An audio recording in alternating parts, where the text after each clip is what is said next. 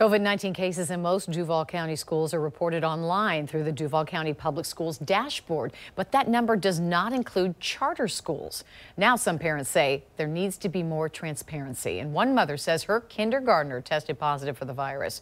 She talked with News4 Jax reporter Renee Beninati. Renee is live outside Seacoast Charter Academy. Renee, what did she tell you?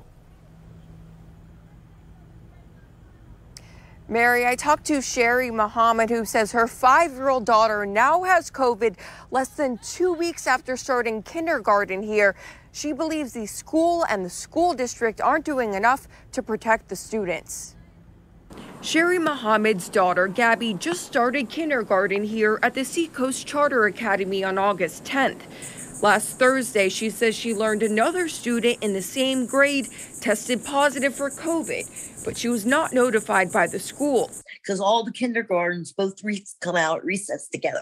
The next day, Gabby started not feeling well. She just had a stuffy nose and a really bad cough.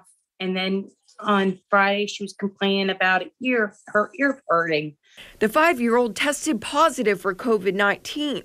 When I found out, I was just shocked. But the family tells me they are more shocked about how the school district is handling the pandemic.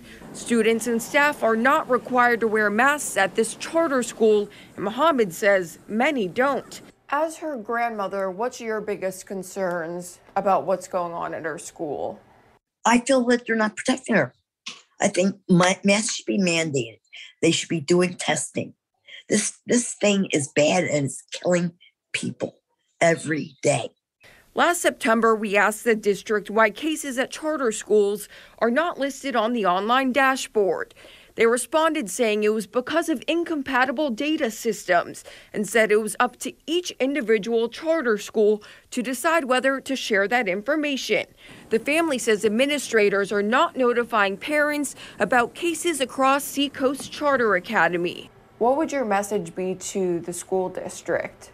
It's out there. It's a disease out there and it's dangerous. And we don't want our child to wind up in the hospital on a ventilator.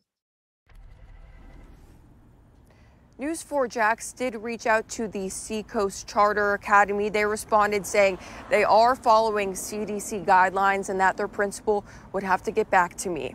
Reporting live in Duval County, Renee Beninati, Channel 4, the local station.